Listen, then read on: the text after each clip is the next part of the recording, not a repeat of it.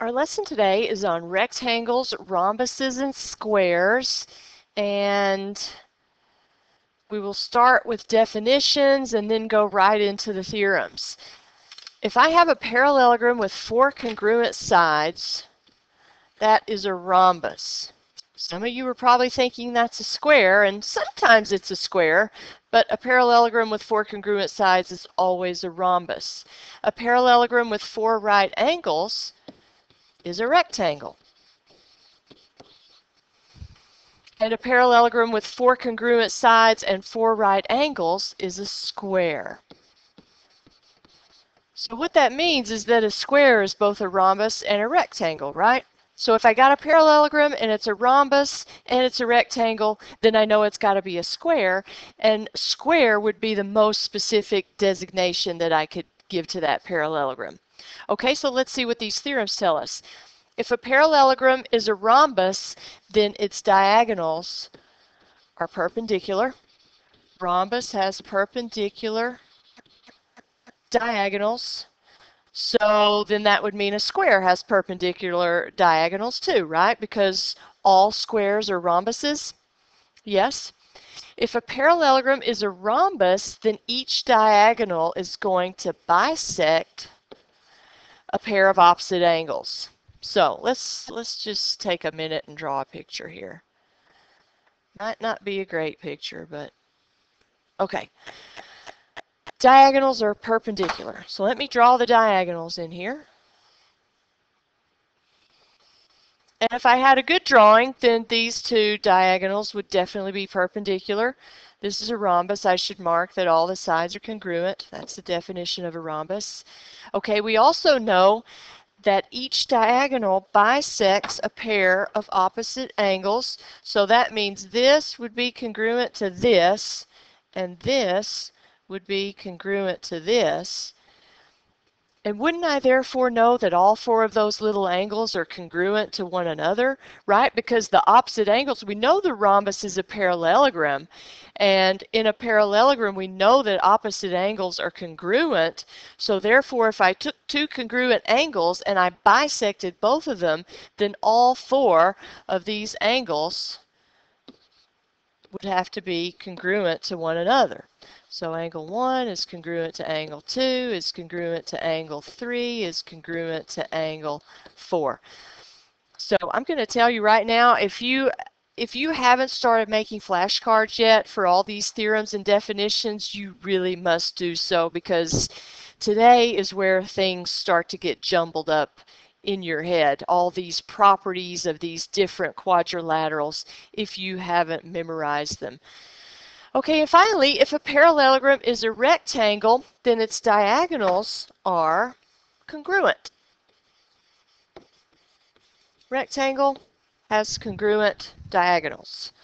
So a good question, maybe a good sometimes always never question would be, a rectangle has diagonals that are perpendicular.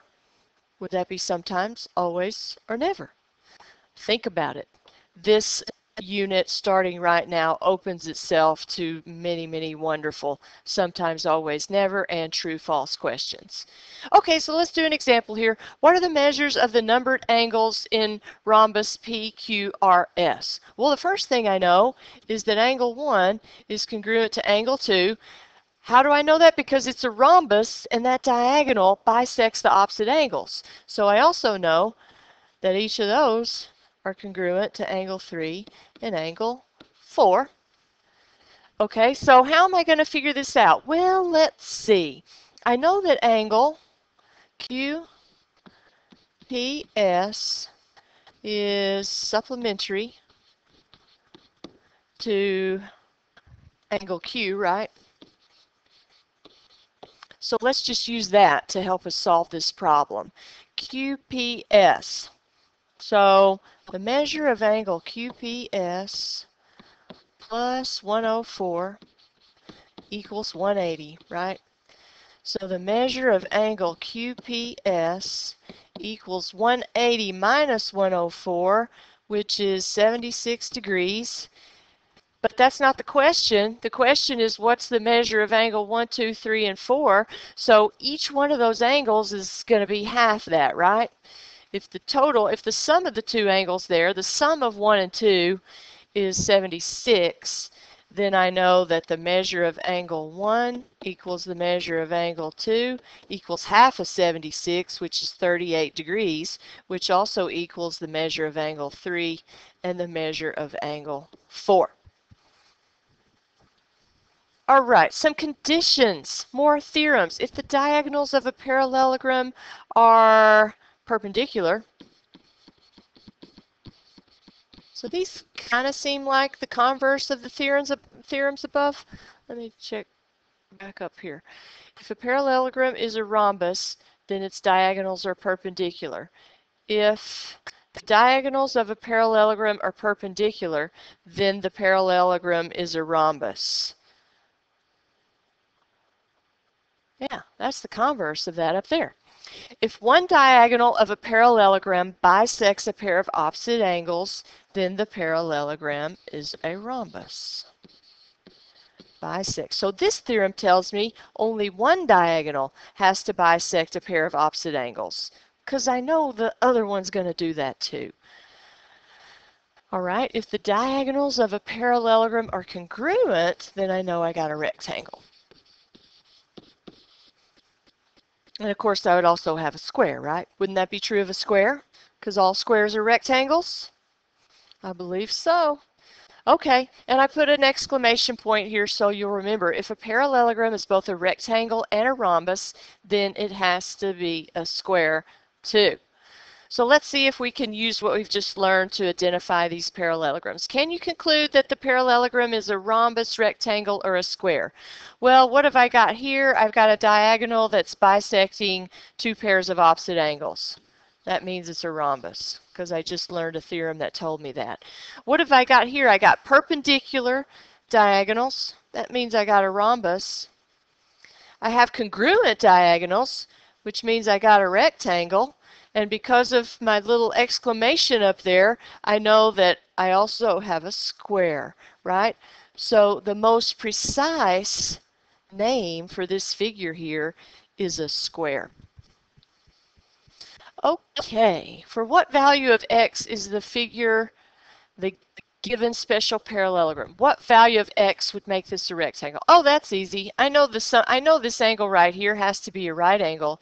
So 5x plus 2 plus 3x equals 90. 8x equals 88. So that value of x would have to be 11 to make that a rectangle. How about a rhombus? What do I know? I got the diagonals, so I know those diagonals are bisecting these angles. So I know this one right here is also 3x plus 6. I know this one is also 8x plus 7. And I know that those non-bisected angles are supplementary, right? So here's what I'm going to write. I'm going to write 2 times 8x plus 7 plus 2 times 3x plus 6 equals 180. So 16x plus 14 plus 6x plus 12, 6x plus 12 equals 180. May have to get my calculator for this. 16 plus 6 is 22. 22x equals 180 minus 26. So that is 180 minus 26, 154. 154, I believe. Let me punch this into my calculator right here. 154 divided by 22 is 7. So for that thing there to be a rhombus, x has to be 7. Okay, rectangle, rectangle. Well, let's see. Oh, I got to remember that the diagonals are congruent, and not only that, because a rectangle is a parallelogram, they bisect each other.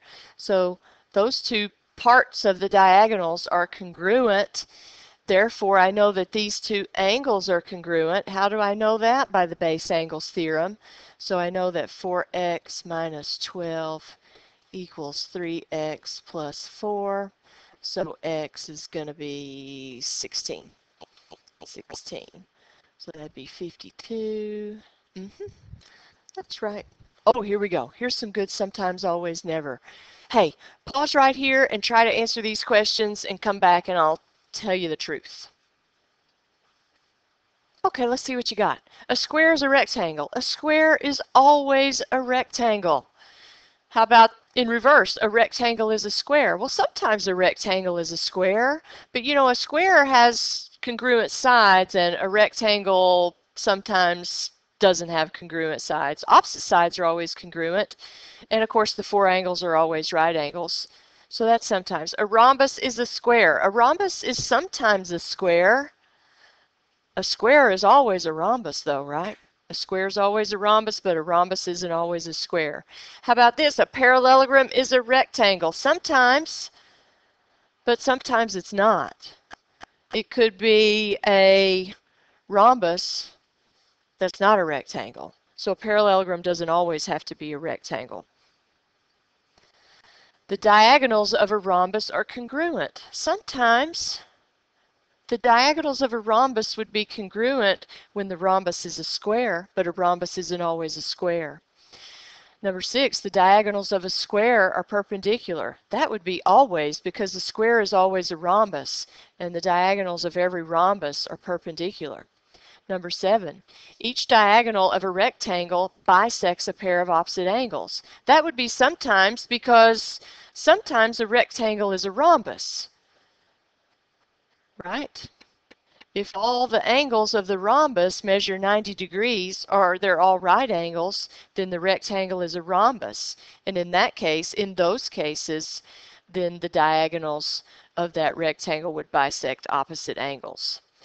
Okay, now I picked this proof out of the book, and I was just looking at it before I started to record this lesson, and unless there's a better way to do this that I'm not thinking of, it's very lengthy and it uses a lot of transitive property and proving triangles are congruent and corresponding parts of congruent triangles. So it really just turned out to be a mess of a proof that I frankly don't want to do right now.